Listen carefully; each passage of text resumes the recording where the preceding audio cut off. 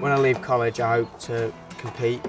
I would like to own my own event yard, training and competing horses, eventing and show jumping, and just make a living out of what I enjoy doing. It just gives you a look at the industry, because obviously you do your industry skills, which is your stocks here, but it also gives you a look at how you can take that skill and take it into the industry and work under employers. It gives you that extra background, and you've got all the theory stuff to go with it, not just the riding, because nowadays people are always looking for more, so the more you can offer, the more you're liable for the job.